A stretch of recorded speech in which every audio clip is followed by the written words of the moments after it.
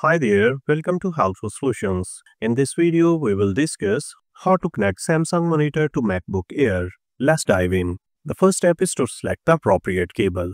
If your monitor has HDMI input, use a USB-C to HDMI adapter or cable.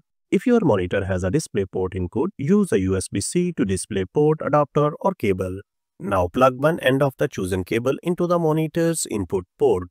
Connect the other end to the MacBook Air USB-C port. Turn on the monitor using its power button. Start your MacBook Air. On your MacBook Air, navigate to System Settings, then Displays. Ensure the monitor is recognized and set to the desired resolution and refresh rate.